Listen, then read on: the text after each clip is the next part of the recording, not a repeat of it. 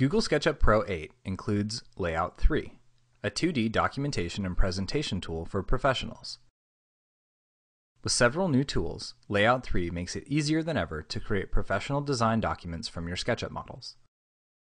For starters, we've added a new tool for annotating angular dimensions. To dimension an angle in Layout, press and hold the Dimension tool icon until the Angular Dimension tool appears. After choosing the Angular Dimension tool, click to set the start point and then click again to reference the direction of the starting edge. Then click to define the end point and click again to reference the direction of the other edge. You can now pull the cursor in either direction to define the inbound or outbound angle, and click one last time to set the curved dimension string in place. Note that the dimension string edges will be offset from the start and end points. With your Angular dimension string selected, you can adjust the look and feel of your dimensions through the options in the Shape Styles window and the Dimension Style window. Any changes made to a selected dimension will only affect the selected dimension string or strings.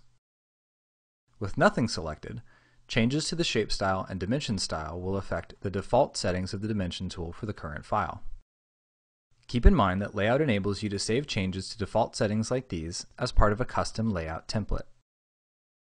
Another new feature is the ability to edit the offset of your dimension strings. Take this file for example. In Layout 3, it's now possible to pull the offsets back to keep the dimension strings from overlapping with each other. The endpoints of the dimension strings can stay put, maintaining the link between the objects in your drawing and their dimensions.